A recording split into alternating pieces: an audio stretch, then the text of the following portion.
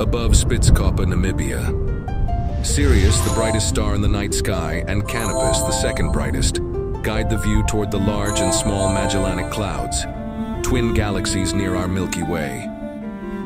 Tonight, we turn to the Small Magellanic Cloud, a dwarf galaxy about 200,000 light-years away, rich with both ancient clusters and new star-forming regions.